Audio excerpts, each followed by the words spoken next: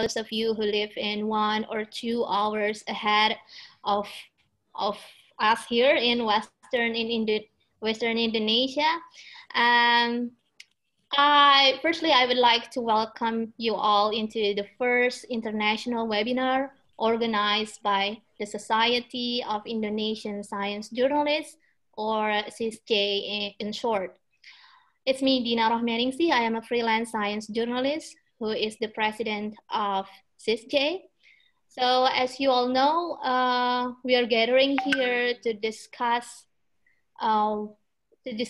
what elements are actually making the good science stories. And we already have 2 award-winning science journalists here. We have Yao Hua Law and also Yunanto Wiji Utomo.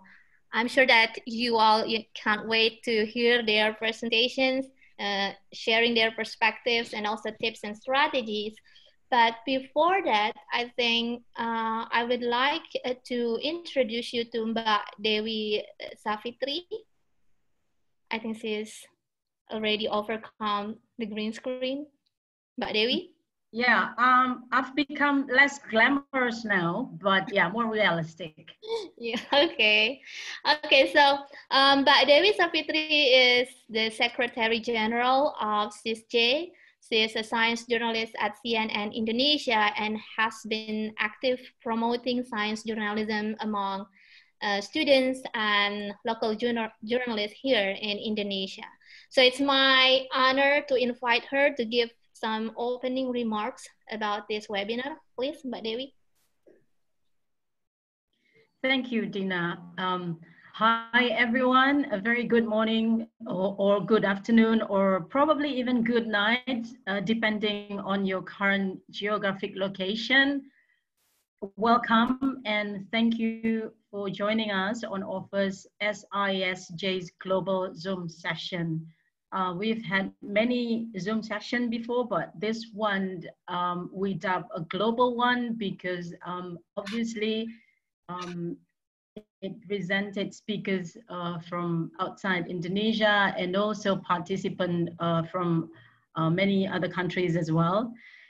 Any of you not familiar with the SISJ, again, it's the Society of Indonesian Science Journalists. The society is currently 6 years old, not that old, but not that young either. And it has become a host to all of us, about 60-ish science journalists all across the archipelago in Indonesia. We are, to be honest, at the moment, a bit overwhelmed with joy, that is, and surprise that this initial session managed to garner attention and your participation. So again, thank you to any of you joining us from India, from the Philippines, from Malaysia, from Nepal, and I have been informed even from the US. And of course, welcome and thank you as well to all fellow Indonesian science journalists and communicators. Welcome to all of you. We hope that this session today will yield meaningful knowledge from the speakers and also meaningful engagement to further our interest in science reporting. My name is Dewi. As Dina mentioned before, I am a science journalist. I currently work for CNN Indonesia and currently have the honor of sitting as the Secretary General of the SISJ. We run this particular session knowing full well that although science reporting may be less mainstream than politics or business or disaster journalism in our respective countries, to mention just a few of the leading genre of journalism in Asia. But there are many of us that are actually highly passionate about reporting on science. This pandemic, one of its blessing in disguise, if you happen to believe in the concept of blessing that is that it prompts us all to become a science reporter. Everyone in the newsroom suddenly becomes science journal newbies. And with that, mishaps and hilarity often ensued. and unfortunately some misinformation or disinformation too. But obviously not all members of the media are doing a bad job of reporting the pandemic. In fact, most of us, I dare say, are doing our best to cover and present the most coherent reading from this trying time, trying our best to inform the public. And one of the best versions of these presentations has just been awarded a Kafli Award 2 weeks ago. Yunan Utomo, a fellow member of SISJ, is here to talk to us about his idea and execution behind the winning piece of story that eventually won the Kafli Award. Yunan, thank you for coming and talking to us in this session. Also, Hao Hua Law, I hope I pronounced the name right. Apologies in advance if that's mispronunciation. Hao Hua, a fellow science journal from Malaysia who won the One World Media Print Award for his mesmerizing story on snakebite in Indonesia. Yeah, you put us to shame with this story, and well done. And what Yunan and Hao will show us today is that the potential from this region in science reporting is massive. These are but two individuals making their marks in the global stage, but there are many more of us here. So Southeast Asia can certainly contribute more to the world stage through our reporting on science. And so with that, hopefully this session today is a start to all of us starting to engage, to network, and maybe to collaborate, hopefully to collaborate more in the future. And with that, I wish you all the best with the session and with reporting on science ahead. Have a great session, have a great discussion and engagement. Thank you. Thank you, Dina. Thank you very much, Dewi, for such an insightful remarks. And I think we all agree that actually Southeast Asia has a great potential to improve science journalism in the region. So I think we are all optimistic about that, and the sessions is hopefully the start of the struggle. So okay. We can now start with the presentation. Firstly, I would like to introduce our speakers here. The first is Yao Hua Law. Yao Hua is a freelance science journalist from Malaysia whose bylines have appeared in Science, Science News, Mosaic, Hakai, among many others. And he has won several awards in the past, but most recently he won award from One World Media in UK for his story on snakebite cases in Indonesia. So Yao Hua will talk about narrative writing in science reporting and share some of his tips and strategies. And we have Yunanto Utomo. Yunanto is a science journalist in Kompas.com. This is one of the leading digital media in Indonesia. And he recently won, I think, one of the most prestigious awards in science journalism. It's the Kafli Award in the US. He got that for his animation series, Firion. He got the silver award for that. And Yunanto will talk about science stories in the digital age. So we'll start with Yao Hua because I think the basic questions of science writers, what do we have in mind, is that how we translate science into enjoyable stories. Because we know that science is full of numbers, science is full of calculations, methodologies, and everything. And how could we create human story out of it?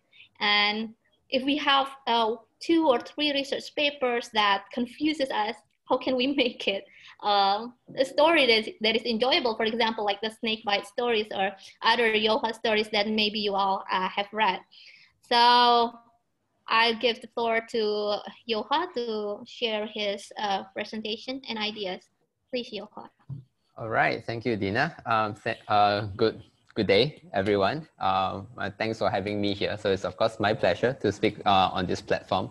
I'm not sure if I can live up to the expectations that Dina laid out for me. I definitely did not plan to talk about how to read research papers and make it interesting. But I think, we'll see. I have 20 minutes, right? I told Dina yesterday I won't be using PowerPoint much. Then overnight, I decided that I don't look that well, so I'm going to use a lot of PowerPoint. I need to share my screen, but I can't because you have disabled participant screen sharing. Yeah. As you wait for that, so congratulations, Yunnan. I'm so honored to be sharing this panel with you. As I've always wanted aiming for that Kafli prize, but it has always evaded me. So well, now that you have taken one, hopefully we get another one from this region very soon. Okay, so can I share screen now? Yes, okay, hang on. And but Debbie was right in the beginning when she said that there is so much potential in this region for science reporting. I'm going to share, I'm going to talk about narrative writing in science journalism and how we can use that, yeah? Okay, so you guys can see my screen fine? Dina, is it okay? Okay, you can hear me fine too? All right, okay, then let's start then. I have 20 minutes, right? Tell me if I'm running over time, yeah? Okay, hang on. I should show my own face a bit so I can see how I look. It's very important for me. All right, okay, so narrative writing in science journalism. So, okay, my name is Yao Hua. It's pretty hard to read, Yao Hua, but you can just call me Yao. So, what I'm going to talk about today this is the outline of what I'm going to share with you all today. I'm going to start with a bit of elements of journalism because I think we are mostly all journalists here. And so, but why am I repeating this? Because narrative is storytelling. And sometimes people get confused between just telling stories and then forgetting what the journalism part is. So I'll start with some elements of journalism, and then we'll go straight into what is narrative journalism, you know, why do we need it, how does it work, and when can we use it or when do we not use it. Okay, so to start, just to be clear, I use plenty of reference, to guide myself too. So these are some of the, I think the most useful references that have helped me in my career and also for this talk. So the top one here that you see is really important if you want to do narrative writing in science journalism or just narrative nonfiction. It's telling true stories. It's a collection edited by Mark Kramer and Wendy Call. So this, I say, would be like the top choice of a book if you want to do this kind of writing. And then writing for story is helpful. But just for feature writing in general, Dina would know this, like my top recommendation is Art and Craft of Feature Writing by William Blundell, and then also A Writer's Coach by Jack Hart. But of course, if you just want a free resource that's really, really helpful, always go to the Open Notebook, and that's online. Okay, so let's go into it. Elements of journalism. So there's this very classical book, right? And they say that, so what is journalism? Like the purpose of journalism is that we provide the information to help citizens make sense of the environment, make sense of what's happening in the world, and we help them, we give them the information so that they're able to make very good decisions about their life, yeah? So that's what journalism does. And so our first obligation is to the truth, and we are loyal to the citizens, not to politicians, perhaps not even to our employers, in the newsroom, but to the citizens who are our readers. So we must always keep this in mind in no matter what form of writing you want to do in science journalism, yeah? So it's the truth as best as we could get it. And then our loyalty is to the citizens, the readers or the consumers of our journalism, right? Okay, so bear this in mind. So, so what is narrative journalism? Now, there are many names, different names for narrative journalism. Some of it is called narrative writing, narrative nonfiction, creative nonfiction, literary journalism. There are many names, but basically it is storytelling, okay? We are storytellers. Narrative journalism is storytelling, but we are telling true stories, real people, real events, real data, real actions, and real consequences. So we record all of these observations and then we report it. So what's the creative part? You know, it's called creative nonfiction. So what's this creative part? If it's all real, where is the creativity? The creativity is, to me, the way I interpret it, is how we take all these different real events and then we line them up. You know, how we arrange them. To what degree do we show it, right? And that's all creative. That's up to us. And of course the editors, yeah, I can never forget the very important editors. It's up to us to arrange these things so that it forms what we think is like the best story to tell, to present all this real data, these real events, to then convey, you know, a key message that would help the people, the readers, yeah, to learn more about what's happening, to make sense of what's happening so that they can make better informed decisions. So that's the creative part, yeah? So, this thing keeps showing up. So why do we need narrative journalism, you know? Why do we just not do straight up reporting?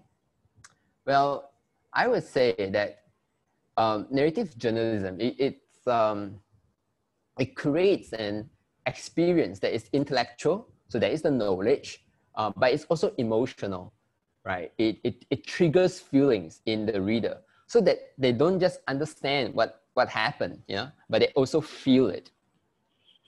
And once they feel it, it really hooks on.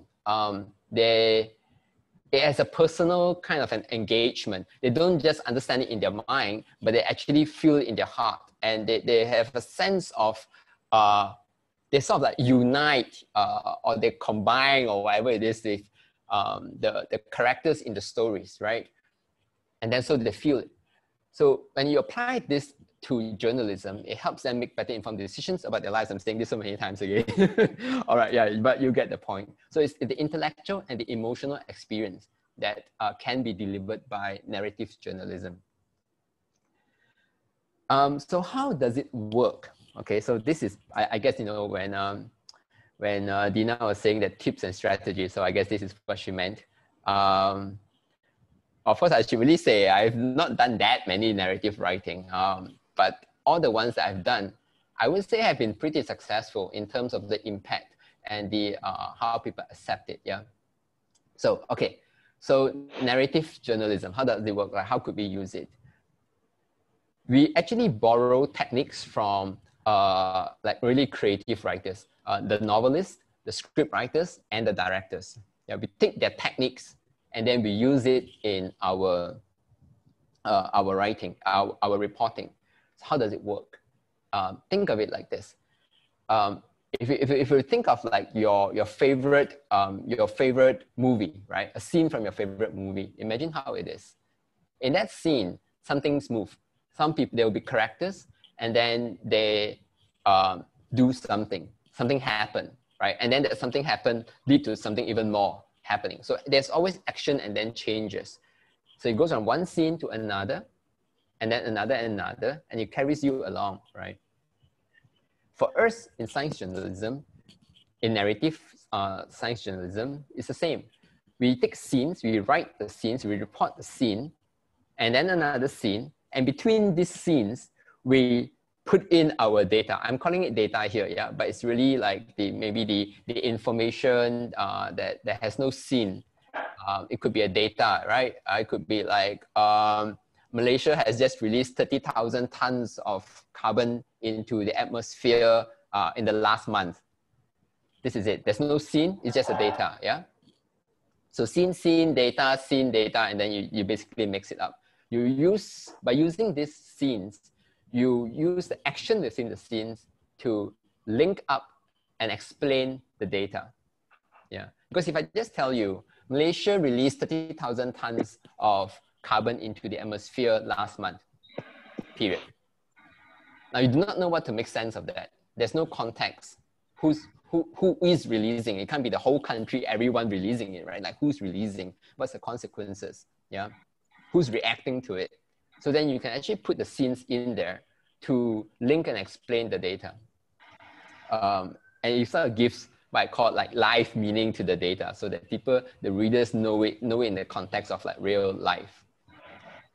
So I'm gonna, so there'll be events, change and causes, right?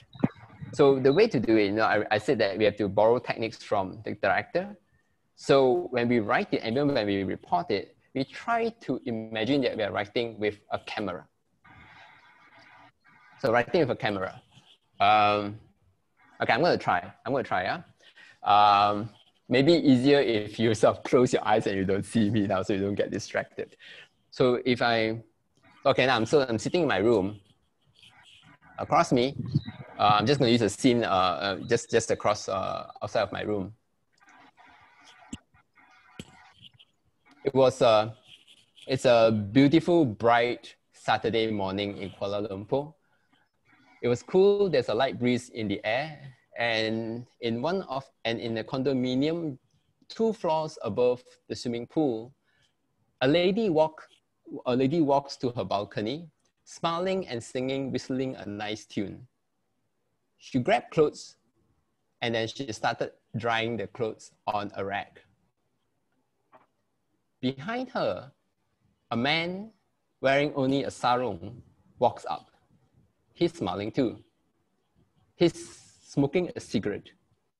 As he approaches the lady, he takes a cigarette and then presses it into her shoulder. She screams. During the COVID pandemic, Malaysia has seen a 30% spike in domestic abuse cases, causing an unprecedented mental health emergency for the country. So that would be that, yeah? So data is the second part. But before that, I use a scene. Of course, I made that up, yeah, I made that up.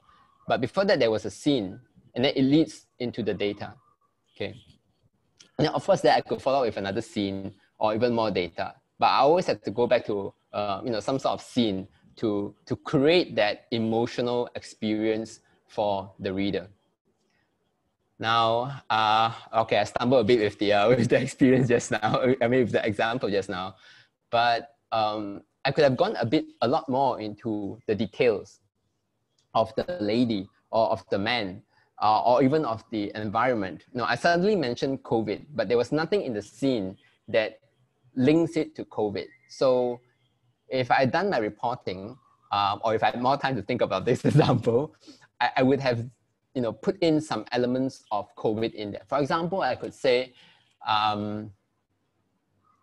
it was a work day maybe, or I say it was a Saturday, right? Then it would be, I could say that that a man maybe was jogging by the swimming pool because the gym was closed due to the COVID pandemic.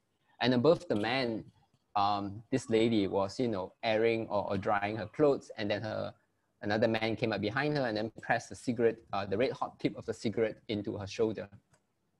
Yeah, pretty graphic there. Yeah, but you get the idea. So you sort of write with a camera. When I started describing the scene, the camera was wide shot, like the swimming pool, a bright day, a sunny day.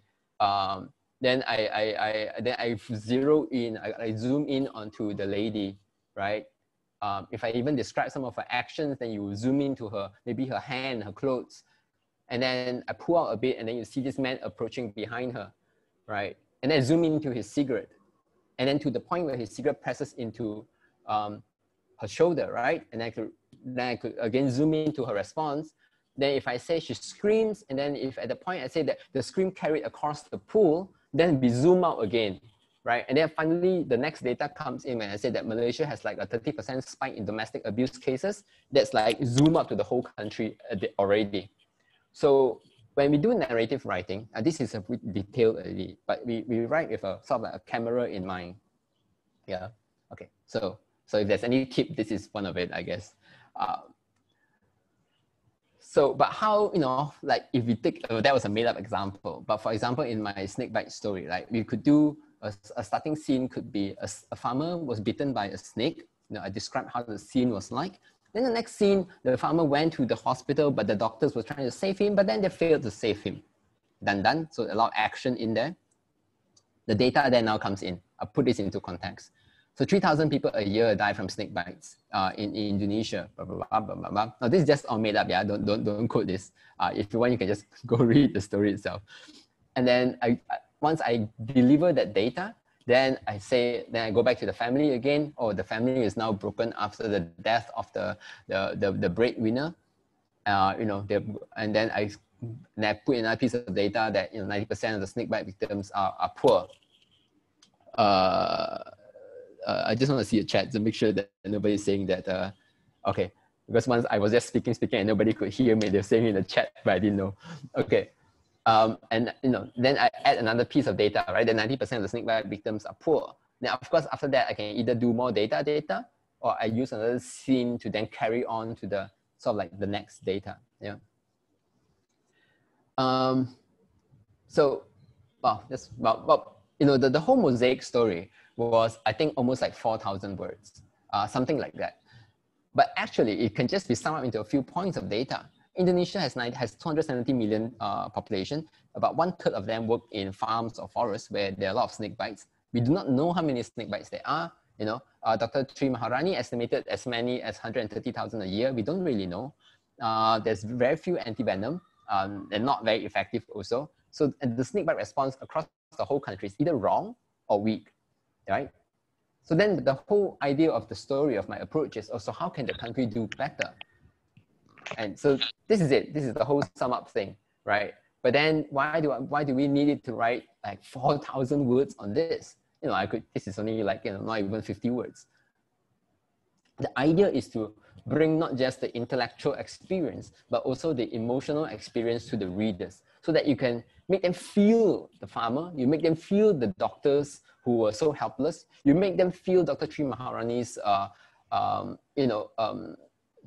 frustration, I guess, in a sense, but also her passion. Then we have a better hope of triggering response in the common citizen, or perhaps in a policymaker. So how does,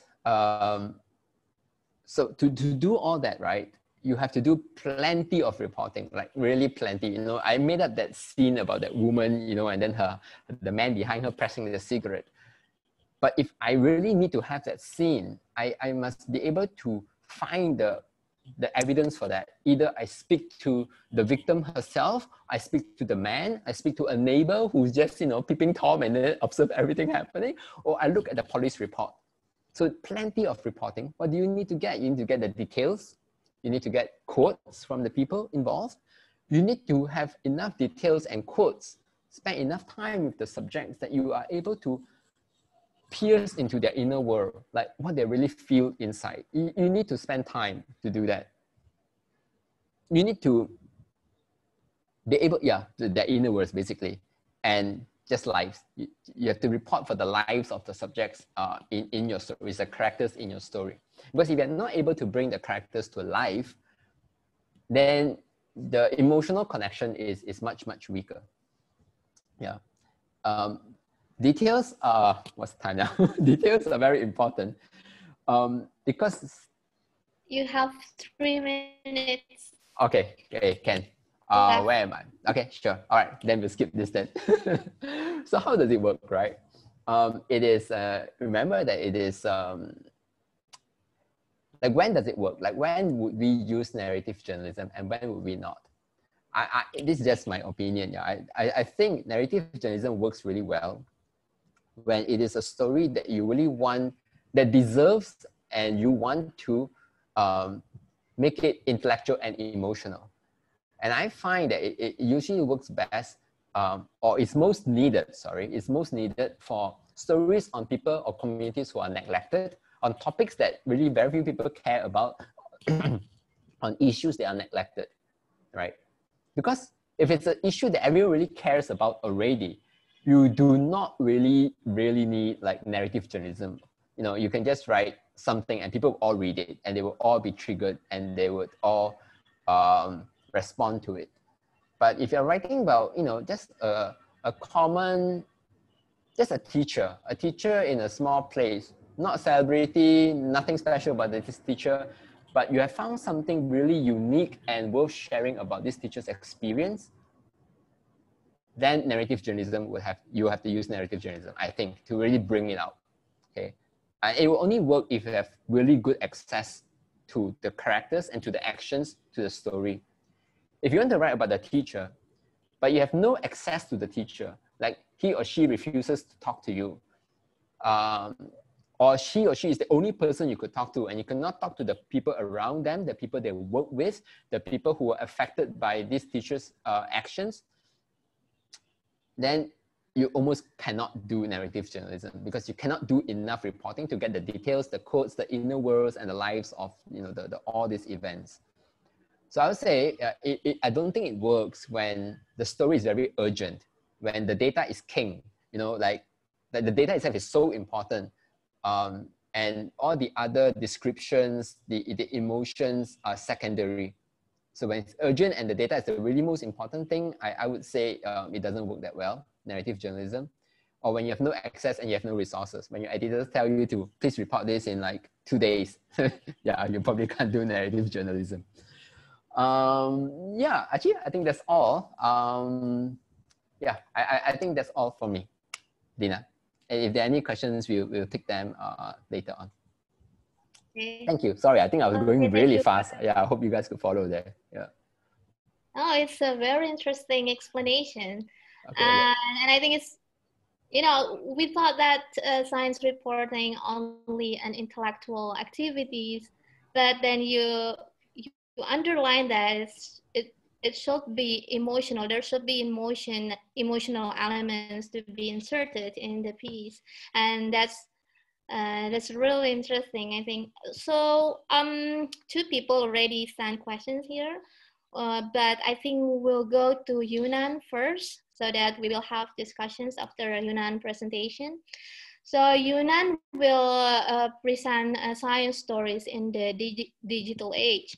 So, okay, so we have heard how Yao Hua, made his stories. Wrote his stories in narrative writing approach. But then Yunnan, he has ideas, he has experiences in how to present these interesting stories, because we now live in the digital age, and people, they have their cell phones, laptops, but maybe mostly they don't want to spend even 15 minutes for long form articles. But then Yunnan here have some creative ways to share. Okay, Yunnan, please. Hello everyone, can you hear me? Okay. Okay. So first of all, thank you for the opportunity to share in this occasion. I'm Yunnan. I'm a science journalist from Kompas.com. Currently, I'm a manager for a channel called Visual Interactive Kompas. This is an interactive channel from Kompas.com, which exists since 2016. And I'm sure you all already, get enough of insight from Yao Hua about narrative writing and how to write science stories. So I will not share any more about that, but also I will not share about any kind of tips, because it's kind of it's a huge challenges in digital age to communicate about science.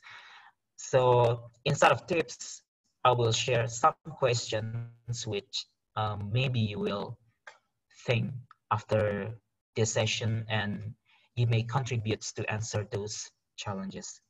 So first, let me share my presentation.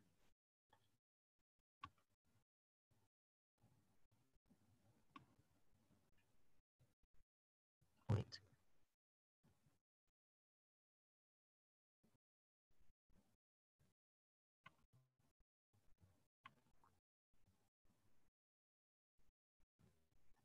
Wow.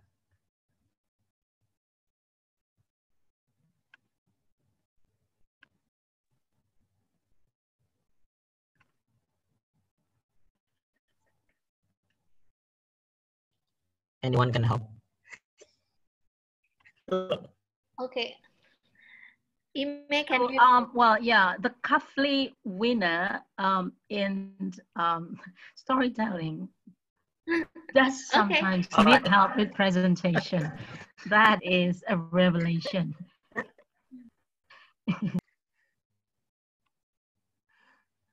Wait. Okay. To give you context about my job in Compass.com. So we are mainstream media, for profit, definitely. It's not non-profit media. And we always aim to be the first digital media in Indonesia in terms of profit, in terms of readership, and of course in terms of qualities. So my challenges here, I mean, my work here is I work in a fast pace. So definitely I don't have privilege to do what's that, to have like a month to write a story or conduct an expedition, something like that. So I work on a daily basis. I write like maybe 4 to 5 stories a day. I'm sure many of you experience this kind of work. So yeah. Sorry. Okay. Wait. Okay. So as a journalist, we were always told that content is the king. So we don't think about how we present the stories. As long as you have a good content, a good stories, we think reader will read it. If they don't read it, then maybe they are the one who is lazy, or some of us say they are stupid or anything. Then, and then what consider a good journalism piece? First should be accurate, comprehensive, cover all sides, and all that meets the elements of journalism that Yao Hua already shared in the previous presentations. And sometimes we see, like, next slide, please.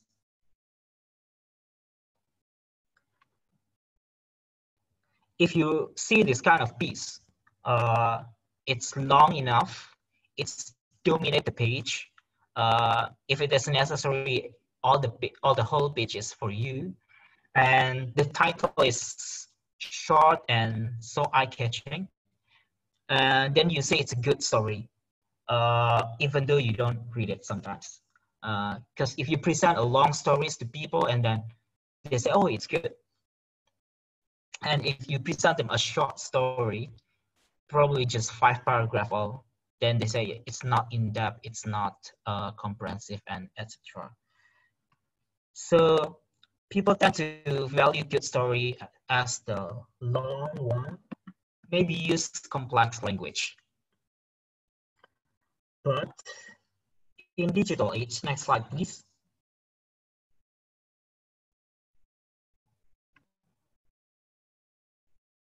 Gary. All right, next.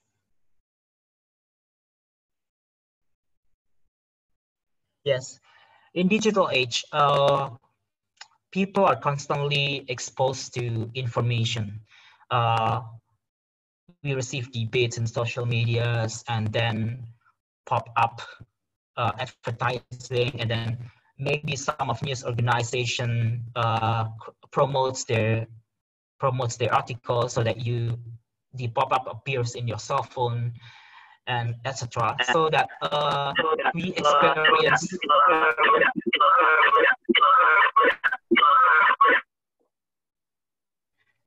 experience an information fatigue. We have a lot of choices, but sadly, we only choose, and we have algorithm now which help us to just based on our interest. So if you are interested in science, you probably less consume about political news or business. And we also have a problem with time span or short period of attention. Previously, you have like a morning with your coffee and reading newspaper. You may read like 700 words article, but now you continue to juggle with one and to another job work. Uh, when you read an article, maybe your friends text you, and then you see your text, and then you get back to the article again. You find it not interesting, then you click another article, and etc. And there are another platform other than news platform that now it's growing, like the social media, YouTube, like Twitter, YouTube, Instagram, which people use that platform more than news website. So now in Indonesia, for example, there is, I think no one access like www.kompas.com or cnnindonesia.com, but they just read to Twitter or Instagram and click the available links there. Next. So yeah, and the journalist itself, we experienced the change in digital age. We work in faster page. So for example, if a president gives speech now, you have to publish the most important quotes even before the speech is finished in order to, you know, to gain readership or to be the first in delivering information. And we have meeting all the time. Back in the old days, maybe you have daily meetings in the morning and the afternoon, but now it's all-time meetings on WhatsApp. And our performance now, sadly, it's not only measured by our quality, the quality of our articles, but also how many people read our piece. And there is a contradiction too. Like there is a research conducted to journalists from The Guardian and the BBC that even though many of them disagree with this kind of KPI or how we measure performance by the number of people clicks, the journalists still to try to see how many readers. If they see that the number of readers in the article is low, then they feel a bit depressed. Next. So how should we do journalism? Should we do journalism the way we used to do in digital age, considering those challenges?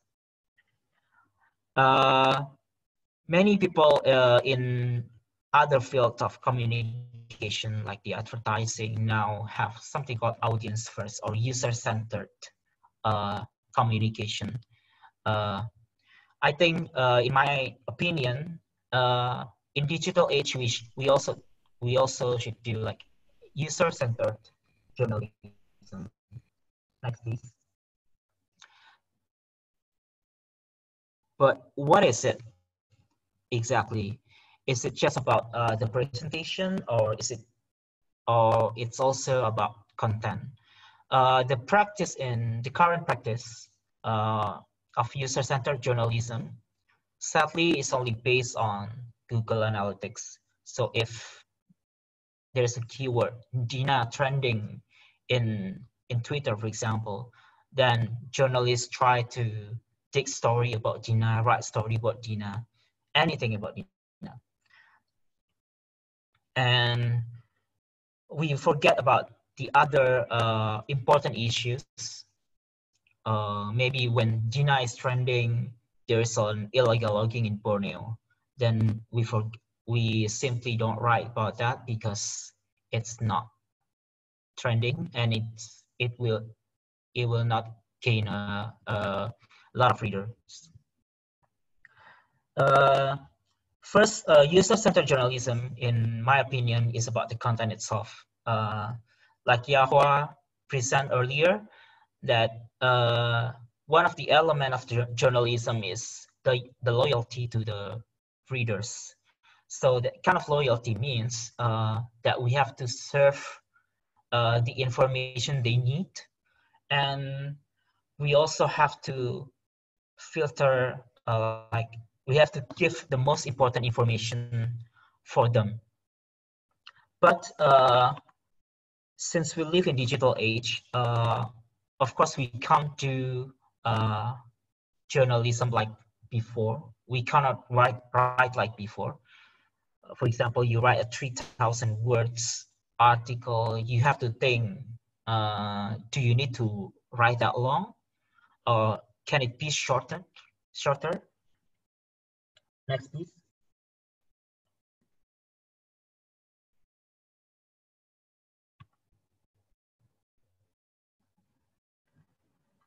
There are some interesting facts.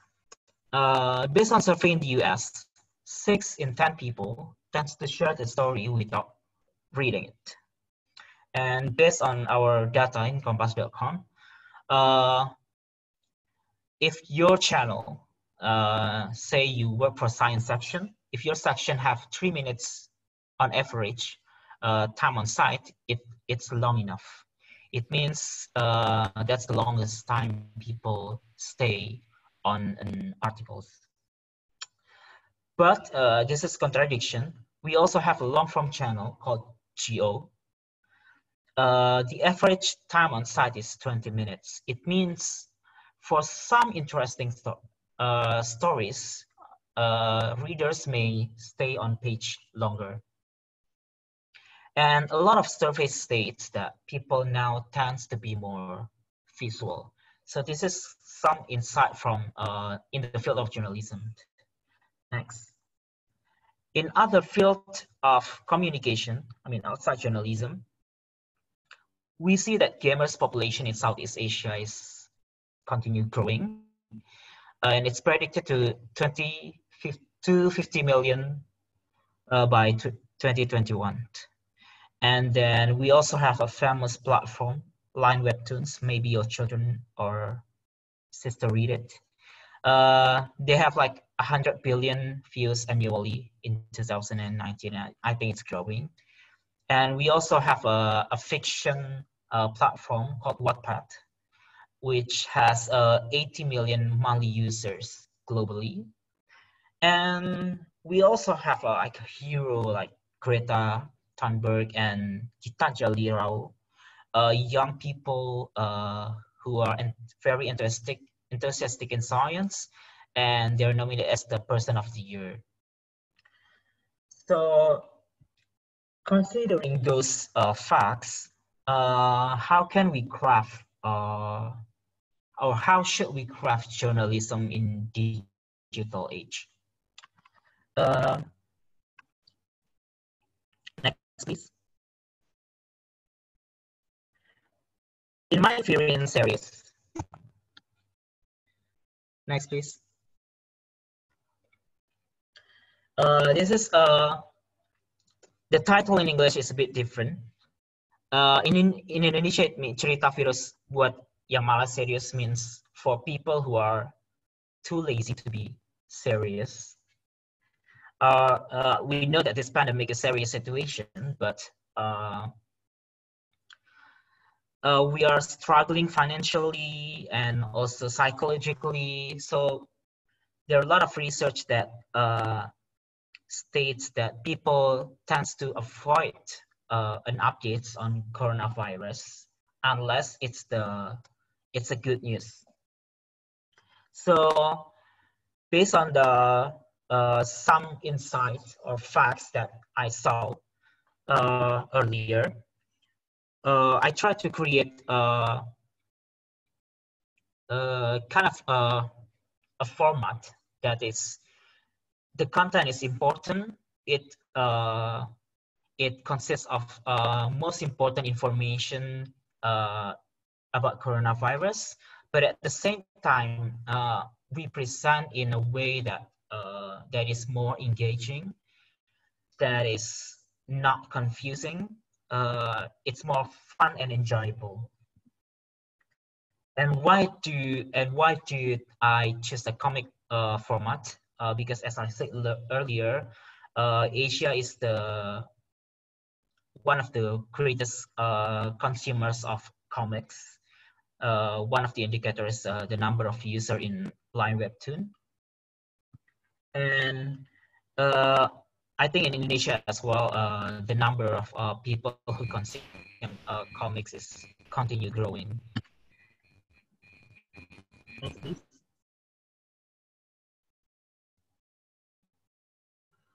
And the variants consist of 3 series. The first and the second episodes is in the form of comics, and the third in the form of news game. It's a new approach in response to the number of gamers that is growing. We experiment. We conduct an experiment to see if this kind of format can be used for the future of science journalism. Next, please.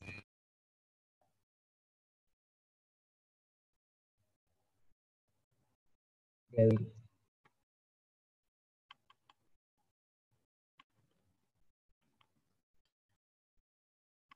And from the other winner,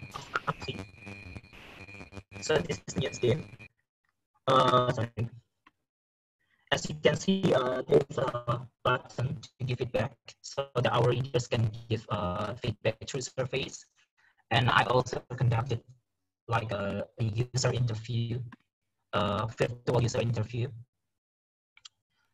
Next, Sorry please. for interrupting, Yunan. You have 2 minutes left. Okay.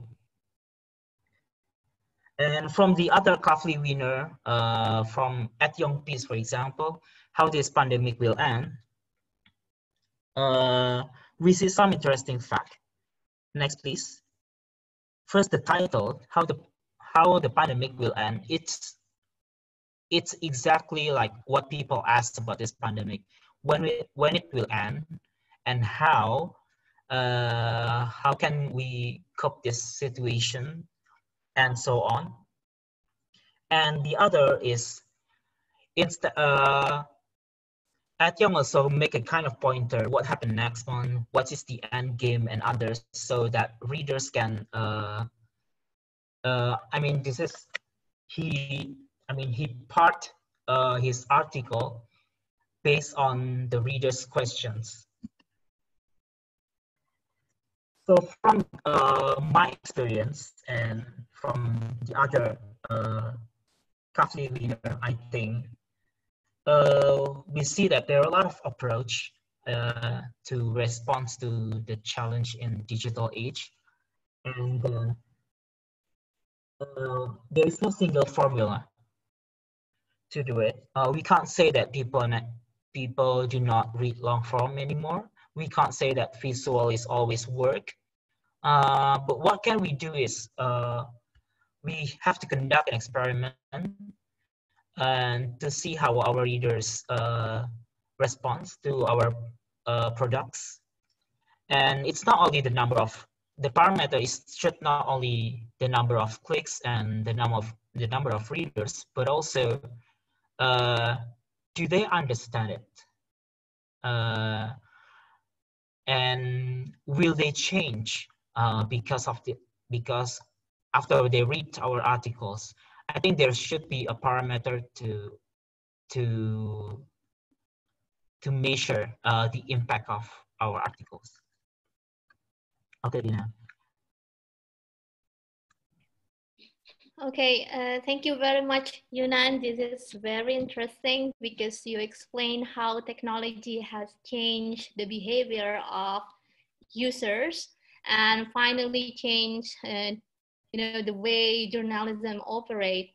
And it's interesting because previously Yao Hua says that we have to be loyal to readers, but then Yunan presented that when we are loyal to users and then we're loyal to their behavior in the Google search and finally neglecting the important issues. Well, this is debatable And I'm sure both of you, Yunan and Yoha, you have your own perspectives, and this could go to the next level of journalist debate here. But however, I think we're going back to basic, because maybe half of the participants here just begin writing their science stories, and there are scientists here as well. So before I go to the questions, I think I would like both of you to answer what is actually the difference between science journalism and science communication. Because somehow people who wants to get into science communication and science journalism often blur between those two different things. And what are your answers for that? Yeah, I'll go with Yao Hua first. Can I skip the question? Yeah, I don't know. I still tend to struggle with this a bit, because sometimes science communicators, they do science journalism. Okay, so for me, the difference would be, I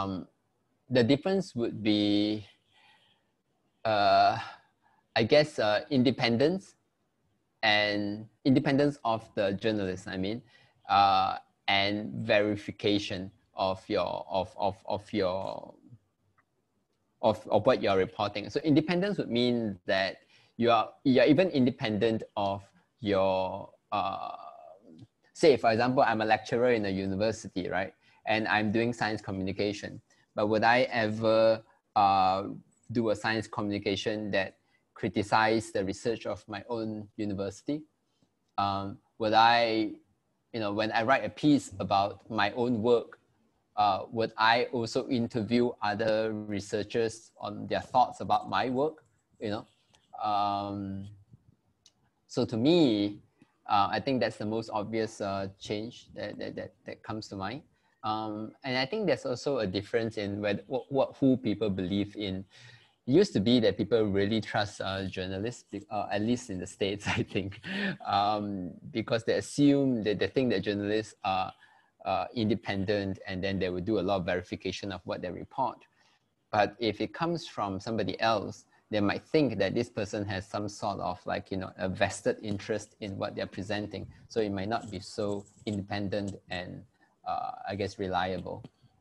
But I think Mark Davey also said right in the beginning that a lot of people are doing science journalism now.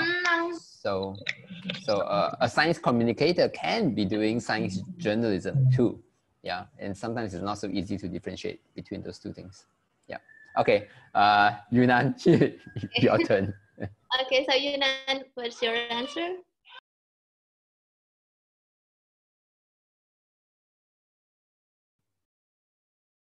The difference, hard to say.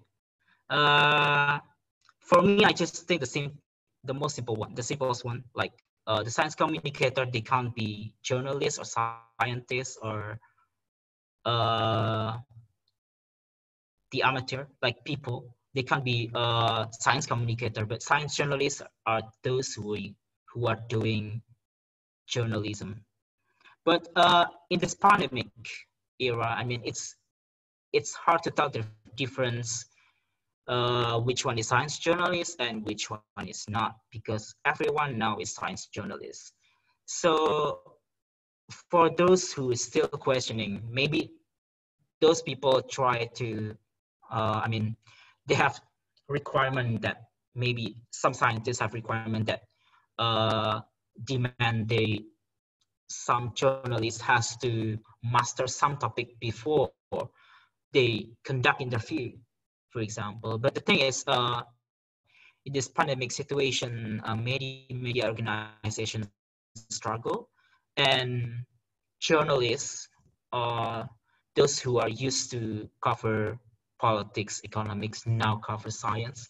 Of course, they don't have enough knowledge. So rather than questioning which one is science communicator, science journalist, and which one is not, I think it's better to what is it? To embrace this moment, to promote science journalism, to build this ecosystem, the ecosystem of science journalism, I think that's better. Okay, thank you. Thank you very much, Yunan. So for those of you who wants to know more about science journalism, you can contact the Society of Indonesian Science Journalists, because what Yunan and Yao Hua says is actually complicated to explain, but we are always open for those who are curious. So we'll go to the questions. The first is for Yao Hua. It's from Mbak Dewi in CNN Indonesia. How long does it take for you to research, interview, and write the snakebite story, including the editing stage? And then from Fatima, why did you choose to write about that, and what made it a story idea that stood out? I think you can read that in the chat box, right? Yep. And the next is from Kuka in the Jakarta Post, and he asked whether, do you think a narrative journalism can work for a story that is shorter, like less than 1,500? And he also asked, do you think we're allowed to make up small details for the scenes? This is also a question that I often think about. So please, Yao Hua. All right. Okay. Yeah. Thanks for the question. So I'll get to Mark Davies' questions first. So I just looked it up just now. For the snakebite story itself, it started with a chat, a face-to-face chat with Dr. Tri Maharani in Kuala Lumpur, and that was in March. So the whole story took place last year. So I met her, and we had like a 30-minute, 45-minute kind of a chat in March. Then I pitched the story to Mosaic in May. It got commissioned at the end of May. Then I went to East Java in October. I went to Java twice. Okay, altogether 5 days, and that was all in October. And then about 16 or 14 days after that, I submitted my first draft. Okay, so I finished my reporting in October. And then I took about 2 weeks to sort of organize my notes, and then I wrote it. Actually, the writing was really quick. It was like 1.5 days, and I wrote it. And then it was published in, I think, if I remember, like early December or something. It was supposed to publish a few months after that, but then, Mosaic had to sort of like close its operations very fast. So everything was expedited. So from March, on the first chat, to draft in October, and then it published in early December, if I remember correctly. So that was the timeline. Yeah. As to Fatima's question, actually I should say, like, not all narrative stories would take that long. Some could take far longer. Some doesn't take that long. Yeah. A lot of it was like arranging the logistics, arranging the visit, and then things like that. Okay. So as to Fatima's story, like, why the snakebite story? It was, I felt like it's also a neglected issue. And then the people were dying. And to me, there seems to be, like easy solutions at hand, and very importantly, so there was somebody like doing putting in all this effort. So that's Dr. Tri Maharani. And I've spoken to her. She's really, animated, very passionate, and is definitely like an awesome character for such a narrative writing. Yeah. So yeah, a boring character would be very difficult to use, but a character like Dr. Tri Maharani is like just perfect. So I was like, okay, this is an awesome story. But where's the hook? This is like an Indonesian story, like, to bring it up, like, but at the same time, the World Health Organization has just released this, like, I think 12-year or 15-year plan on snakebite management. So World Health Organization is doing something global on it. So this Indonesian story could easily, sort of hook onto that. And so it all worked out very well. But to me, personally, I felt that it's an important issue, and the solution seems quite easy. And there's like somebody very interesting who's already doing so much effort. So I felt that, yeah, this makes a good story. As to Kuka's question, yes, less than 1,500 words, of course it can work, and there are good narrative journalism that does that.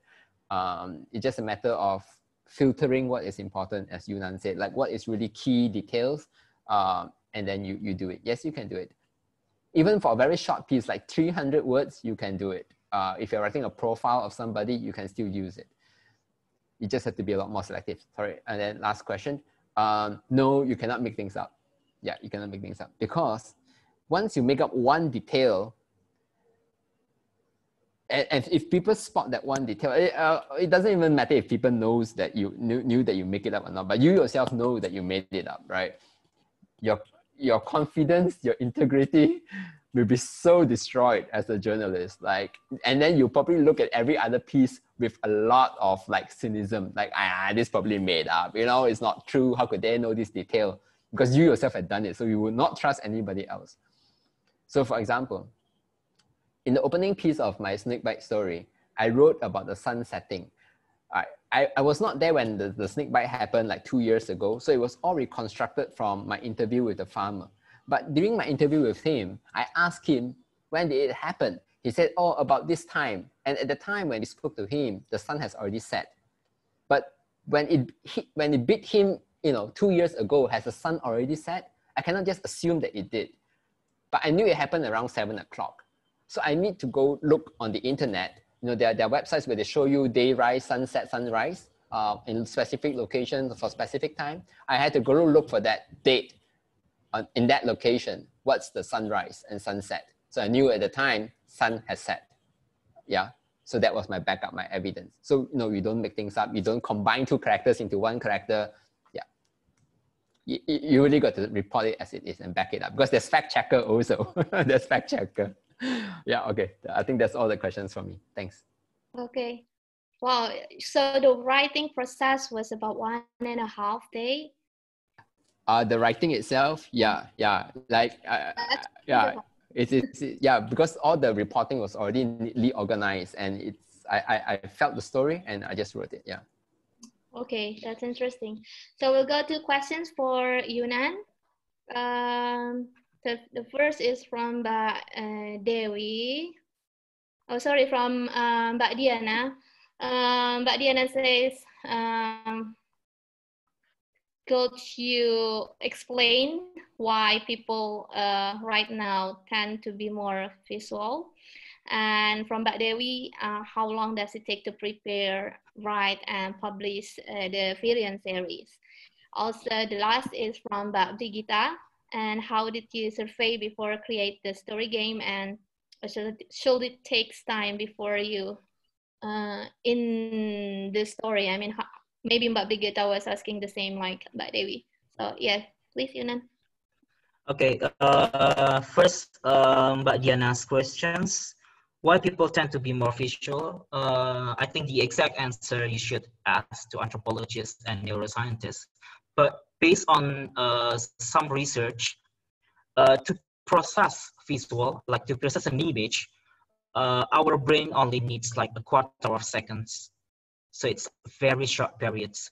Whereas for the text, it needs longer. For example, if you describe accident, you can tell as easily who are involved in the accident, where is it, and what time is it in an image. Whereas in text, maybe it needs like 250 words. Definitely you need more than 1 second to read it. And the second also, I think it's not only people nowadays that like visual communication, but I think human always tends to enjoy visual more. One of the evidence is, I think anyone knows the rock art in Sulawesi, which is like 44,000 years old. It's a form of visual communication as well, and it's only different. In the old days, people create like a painting or relief, and now we create a photograph or animations. but it's still a visual. So I think it's not a new trend. It's just digital makes it possible to what is it, to revive as a new form of communications. And how long does it take for the freelance series? For the comic series, it's very short. It's just I think I need around 3 days to collect data and interviews, and around 2 days or 3 days to create a script. And the creative team, they need like a week to do the animation and coding and etc. and publish. And for the news game, it takes longer because it's more complex in terms of scenario. I have to ask more detail to the scientists. Like for example, if we choose DNA vaccine, what will happen? Then I have to write all of the consequences. If we choose like protein vaccine, what will happen? And the question are more detailed than sometimes if you write an article, you just ask which one is the best one, and it's enough. For this, you have to explain one by one. So it takes longer. I think it takes around 2 weeks to do the interview itself. And then to create scenario, yeah, around 2 weeks as well, because actually this is my first time to create this kind of form of communication. And then the creative team needs around 3 to 4 weeks to do the coding and visualization. So in total, it's around 6 weeks or 7 weeks to do that. It takes longer than other form of content. And from Mbak Brigita, how did you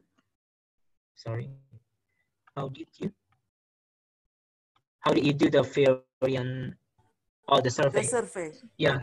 So first, I conduct research on what kind of what platform of vaccine that's available now, from the older one to the latest one. So it means from the inactivated vaccine to the DNA vaccine, their weakness and the strength. And then I cross-check with the scientists about the benefit and the weakness of each platform. And then I ask again to the scientists and read all data from the World Health Organization about who is doing like DNA vaccine and other kind of vaccine nowadays to tackle coronavirus pandemic. And then from that, I create kind of a chart.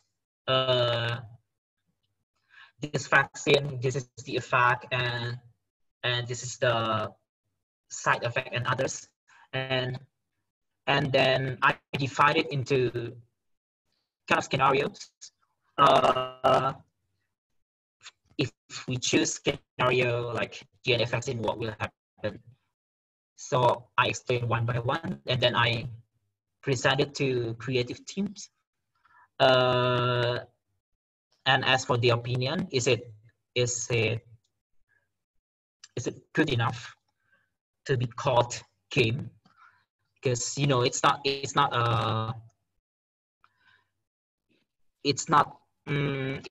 game as in Mobile Legend or Pokemon, of course. And then and we discuss like what kind of game that we want to make. If it is for this serious theme, is it possible to create like a text-based game? Are people still interested in that kind of game, because a text-based game is basically the oldest version of game. And now game are really, they are 3D, VR, and then do people still consume this kind of game?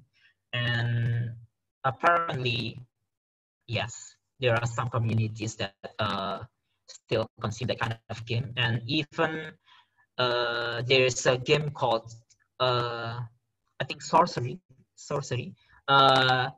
which one like meaningful play, uh, kind of competition in the US for game content. So then we decided, okay, so we created kind of game. But then in game, usually you will have a score or level or kind of a reward if you win it. But the thing is, in this kind of situation, the situation in in vaccine development, at the time the game was made,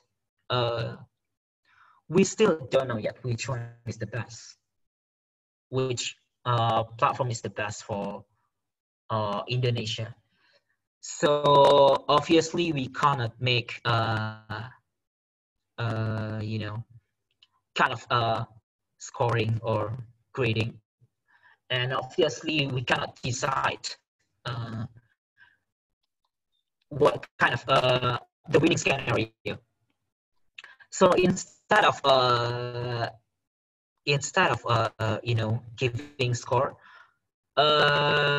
we try to introduce a certain kind of frustration, because obviously if you were scientists, you were frustrated by this pandemic, because you have to do research on vaccine in a very short period, 6 to 12 months, and it must work and safe enough.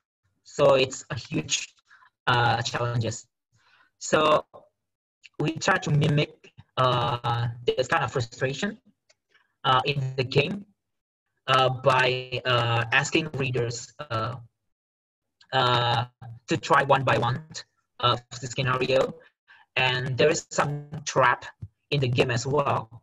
For example, if you skip the warning, you will get a kind of ticket, and you have to return to the initial to the start page. Yeah, so it's a long process, and to share the result, I mean, even though it win a competition, it doesn't mean it works. So some readers complain about the frustration. So I play games, and I didn't feel like I win the games. Yeah, because they expect to win, obviously. And then some readers say, okay, this is not a game. This is just, I don't know, a text. There are too much text to be called game. Yeah, and there are some complaints, but for us, it's a good. It was a good experiment, and we value our readers' feedback, and yeah, we try to create more in the future. Okay. So you heard about the comments. You said that the reader said that it's not a game, too much facts, etc. Did Yes. you hear that after it is published, or you did some surveys before that, before publishing? So after it published, because the game itself was part of my dissertation, so I conduct something called A/B testing. So I compare text article with news skim content. Both of them consist of the similar content, and I test which one has more engagement and which one has higher memory retention. It means so basically I give them quiz and then they answer, and which one has a higher score. Is it the game content or the text content? Okay. So after it published, I show you the feedback button. Readers can give feedback, and then after that, I conducted an interview with some readers to get more to gain their insight more, and then yeah, some readers give that kind of comments. Okay, so there's a question from Fatima actually that touch this stage of about developing the animation series. So Fatima is wondering, what do you mean with you test before you finalize it? Now we learn from your earlier explanation that you actually, it was part of your dissertation. You interviewed scientists, you ask opinion from gamers, and also you experimented to readers. So Fatima would like to know what information in particular that you want to get from the experiment. Maybe it's before the publication. Can you explain it once again? Sorry, I should correct this. I tested or I experimented it after it published. So after I finalized it and published in compass.com. And basically, we want to know our readers' comments. So what kind of question did we ask? In user research, there are many platform of questionnaire. There are, especially in game, there is gaming engagement questionnaire, and then gaming experience questionnaire, and then there is one that it's more general called user engagement questionnaire. So basically, this kind of questionnaire developed by scientists, those who study human-computer interaction or digital communication, and each platform of questionnaire has been validated, so it can be used to conduct any kind of experiment within this field.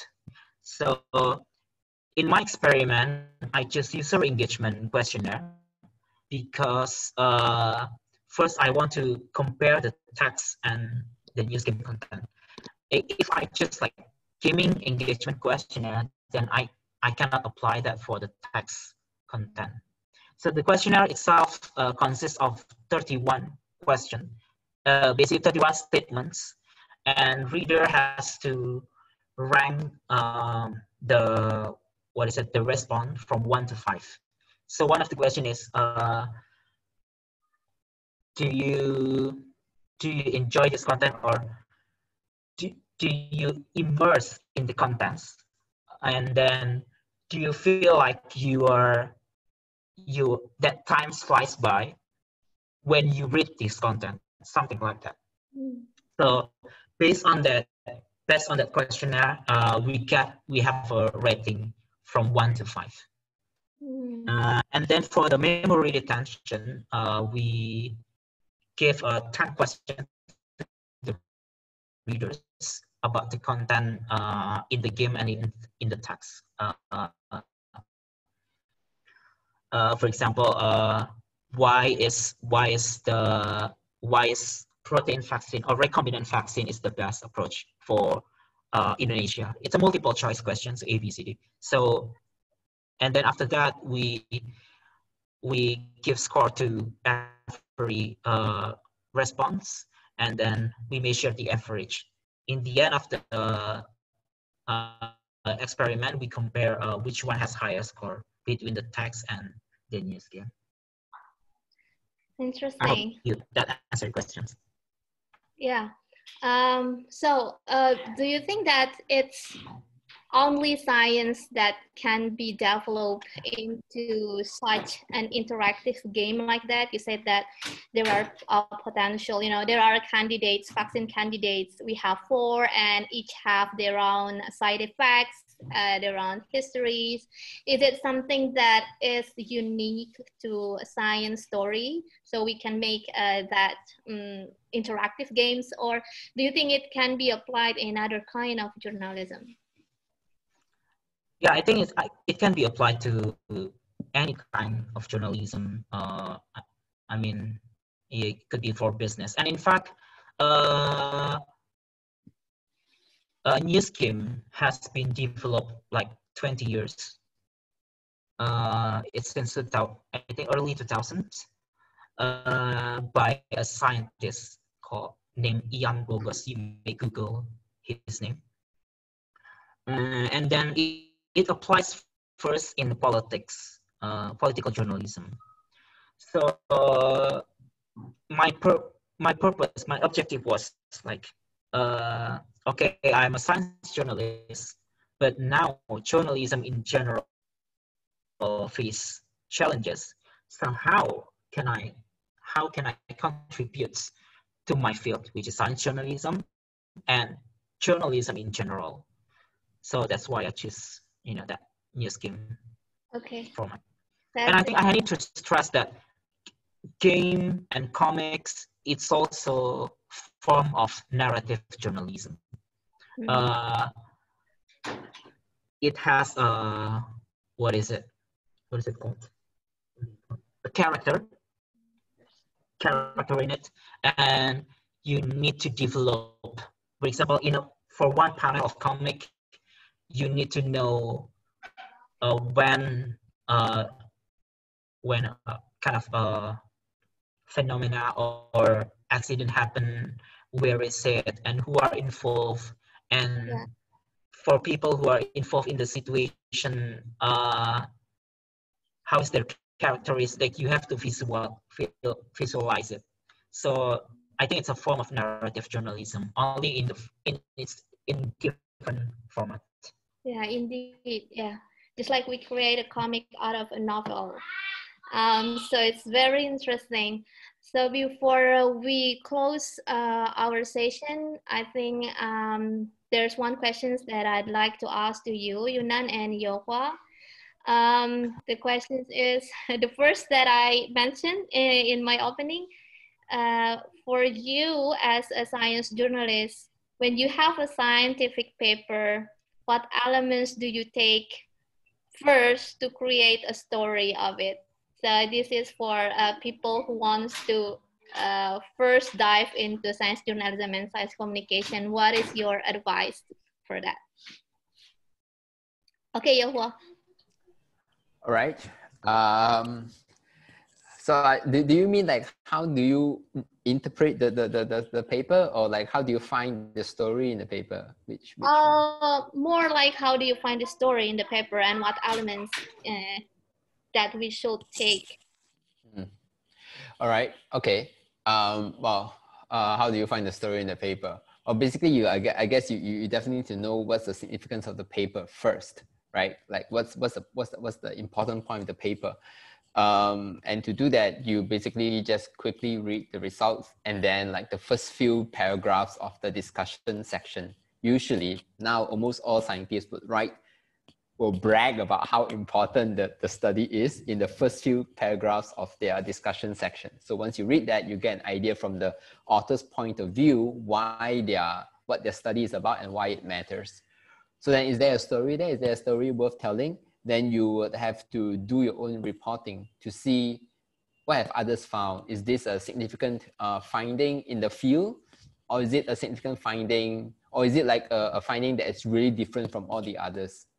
Or perhaps it's a finding that is very unique to this locality. I'm saying that because if you're basing it on, if your story is a one study story, just based on one study, usually it will be a news story. Then it has to be timely. There has to be a good hook to it. Otherwise, the editors won't take it. So yeah, I think that would be my take. Yeah, just got to see what's significant about it. Yeah.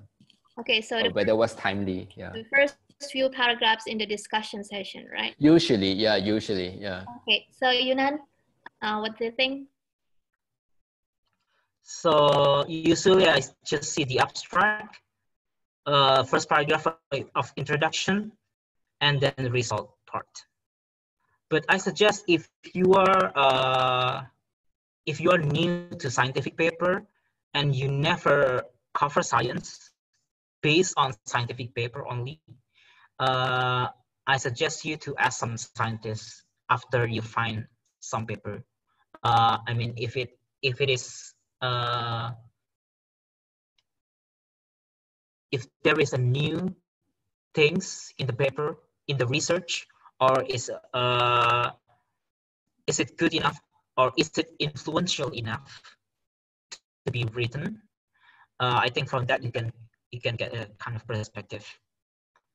I suggest not only write based on paper if you are new in the Okay. field. Okay, thank you. Thank you very much, Yunan and Yao Hua Law, for your time. This has been a very interesting discussions, and I hope you guys already find solutions and useful tips and information to get for those who just begin their journalism career to get into the science journalism, and for those of you who are already a journalist, we hope that you can insert more science elements in your stories. And okay, I think that's all. Um, we we have been recording this session, and our society will upload it in our YouTube channel, and we will send the link in the email. Yeah, I think that's all. Thank you very much, Yao Hua and Yunan, and for everyone here. Stay in touch. Um, we, the Society of Indonesian Science Journalists, is very keen to make strong connections to other Southeast Asian journalists. So please follow our Twitter, and we're also there in Facebook, but it's still a closed group. So maybe Twitter will be much useful. Okay, that's all. I think I close this discussions. Bye, everyone. Bye.